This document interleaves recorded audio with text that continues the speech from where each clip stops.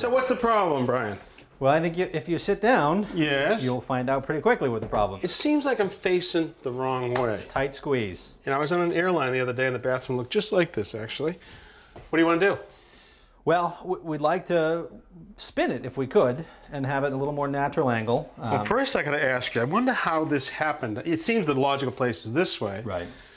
Makes me suspect that there was a time that maybe somebody worked off of a wheelchair to come to here and slide, because that's the logical place the wheelchair could come and you could come right onto it. That's very perceptive. The previous owner, in fact, was in a wheelchair. All right. So, all right. Well, if we wanted to spin a toilet, let me give you a little primer on Toilets 101. The standard rough-in, the distance from the wall to the center of the pipe that goes underneath the toilet is 12 inches. So if I measure right here, you can see off the back wall, you see where the bolts are right here? Yep. That's 12 inches. That's a standard size toilet. Now, if we turned it, let's just measure what this dimension is right here. So do you see this? It's 14 inches.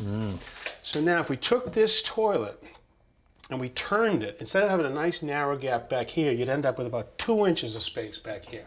But I think I have a solution for you. Great. All right, just set it right on the drop cloth. All right, here is your new toilet. A couple of important dimensions. And the first is the most important, and that's the 14-inch that we talked about, so that we can go from off the wall to the bolt hole right here and have no gap in the back. Right. And the other is the height of the toilet seat. Look at your old toilet right here. This was a one-piece toilet. The toilet seat was about 16 inches off the finished floor. This one is a higher height. It's about 18 inches to the finished floor, and that's more comfortable for most people, and also ADA compliant for wheelchair use right now. Right. All right, so now we got to get the water off and get this old toilet out.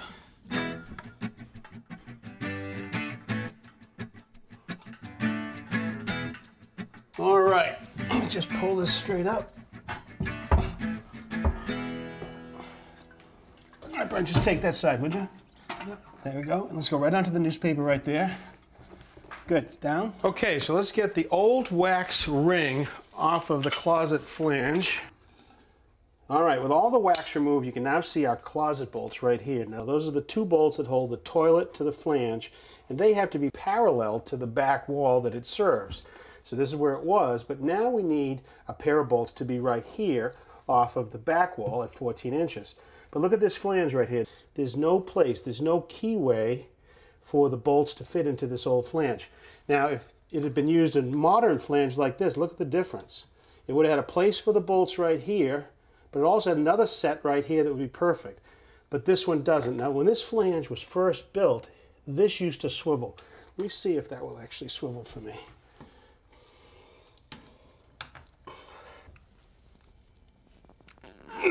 Nope.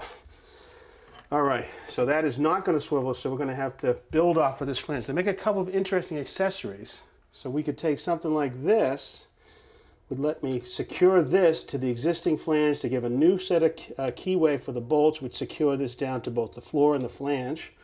But look at this, here's another variation on it that I like. With this one, we put a wax seal down here, this would come down over top, secure down into the floor, and give us new bolts right here, and a nice tight seal to the new toilet. I think this is the one we're going to use, all right? Great. All right, so now we're going to make a seal here. So this is a wax ring, and I've cut that in half right here, because I don't need a whole big fat one. Yep. I just need a nice little seal right here.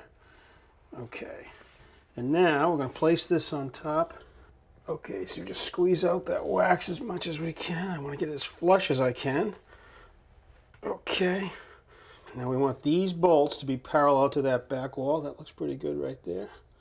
And now we're going to drill into the tile with a masonry bit.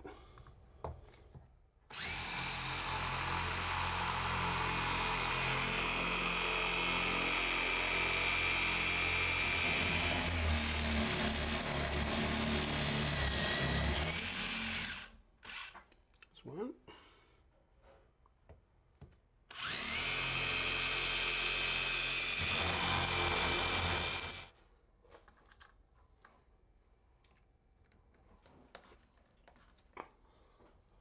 So I'm using these masonry anchor screws, and I'm just going to tighten them up evenly all the way around. I don't want to over tighten it. I don't want to over torque it with a drill either.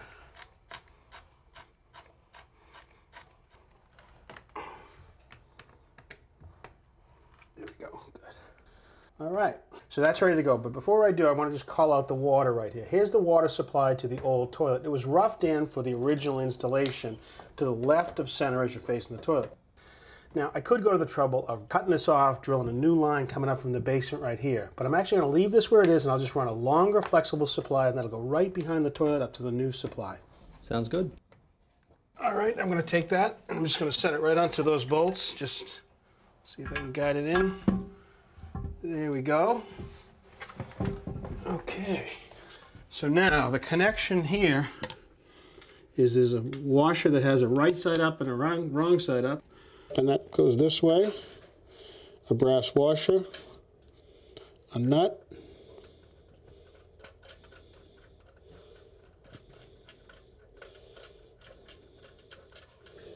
should snug it up a little bit on each side. All right, I don't want to over tighten these. I want to do them equally. On this side it's the same. The right side up on the bottom washer, the brass washer, the nut. Okay. All right, so now the cap will not sit down correctly because that thread is just too long. So I'll cut that with a mini hack.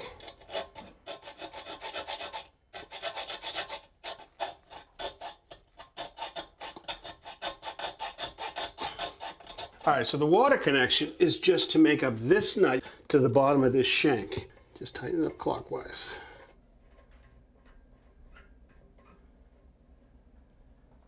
All right, we just turn the water on. Here we go.